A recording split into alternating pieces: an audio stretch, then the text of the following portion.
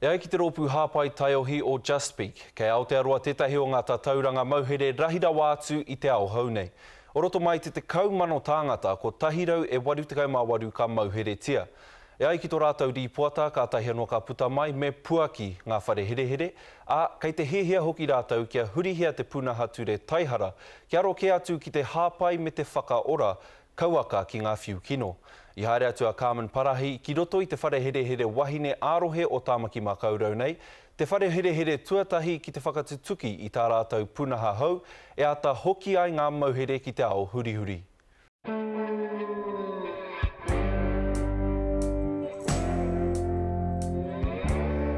Ended up committing a crime that broke me away from my children. I wish it never happened, but it did, and I've come here for 3 years, 3 months, do GBH, kidnapping and threatening to kill. She's a poster girl for prisoner reform.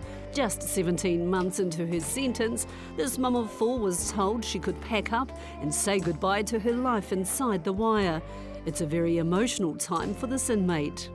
Just thinking about my family and my children, plus on their name today. Yeah, and I get to see my baby again. You've taken responsibility. Yeah, so I had a lot of people, not just my victim, my family, my children, my partner.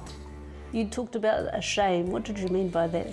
My crime, what I done, it's shameful in our culture and where I'm from.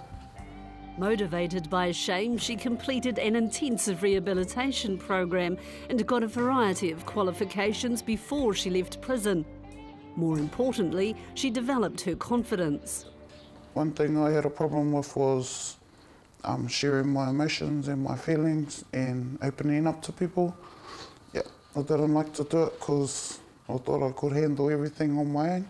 If anybody's going to reduce reoffending, it's the mothers, it's the wahine. Prison manager Cheryl Mikairi has been an officer for 25 years and oversees up to 500 female inmates from high to low security. She sees jail as an opportunity for change, not a place of punishment. When I first joined, we were going through a change. We were going away from locking them up and throwing away the key. And we have totally moved away from that process. It didn't work then, and it's not working now. Cheryl believes in rehabilitation, but has to, because the government's demanding a 25% reduction in reoffending by 2017. No easy task. 1 in 4 prisoners return to jail. Some might say it's an ambitious goal, but it's something that I'm certainly passionately driven to achieve on this site. 8,520 men and women are currently being held in New Zealand's 17 prisons, 50% are Māori.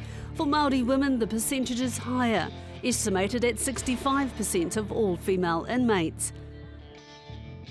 Many have criticised the high rates of Māori imprisonment, including the United Nations, who raised concerns about bias against Māori throughout the justice system. Is there a bias in the system? Obviously, I see it through the court system. When our ladies are sentenced and come to us, or when they're placed on remand and come to us, there is the higher representation of Māori throughout our organisation. So, you know, with the bias, perhaps that is their processes and systems that they have in place. Cheryl says there is no bias in her prison. All inmates are treated equally. You know, whether they're Māori or non-Māori, individuals have choices as to whether they want to commit crimes, whether they want to, you know, make victims of crime. So I was addicted to drugs, I was addicted to money. It was hard to stop. And then I found myself landed in here. Very remorseful, very regretful. Wish I didn't do what I did. But now I've come past that, I've accepted my crimes, and I'm moving on from there. For the past 18 months, prisoners here have been involved in a pilot program, transforming the prison and themselves. I did a sentencing plan, and on it it's got AOD programs that I need to complete, kōwhiritanga and life skills. And I'm also being employed by corrections, doing the internal grounds. So that's been keeping me motivated. In December 2012, 44% of women here were employed or involved in educational training. Now 100% of inmates are actively engaged. All of New Zealand's prisons will eventually become working prisons like this one. Some ladies come over, they just don't want to do anything. You know, they're not motivated enough. There is going to be that minority, you know, that we need to work with extra harder, extra longer to make that positive change that we're after. Cheryl admits officers and some inmates are constantly encouraging women into activities, selling it as an opportunity to turn their lives around. There's also another motivation to change. This convicted drug dealer who confessed to misbehaving early in her sentence is up for parole in October.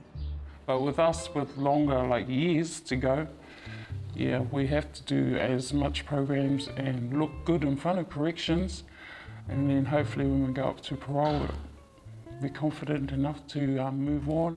It doesn't mean that they'll automatically be given an early release, but that certainly is, you know, a fact that goes in their favour.